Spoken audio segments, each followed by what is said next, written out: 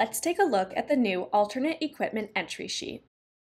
To begin, navigate to the User Mode section of the Room Information sheet and ensure that you are working in either Advanced or Music Advanced mode. Next, navigate back to the Design Creation sheet and select the Alternate Speaker and Amp Entry Sheet checkbox under the View Options menu. A new tab will appear at the bottom of the workbook. To add an additional speaker, subwoofer, or amplifier model, click the appropriate button and input the manufacturer specifications.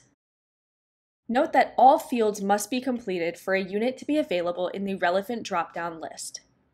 This information should be available on manufacturer specification sheets, but if it is not, contact the relevant reseller or manufacturer for their assistance.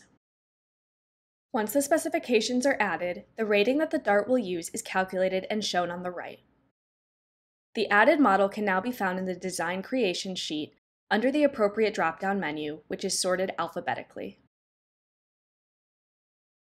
For more detail about each measurement parameter, click the yellow Show Help Guide button for the respective model to learn more.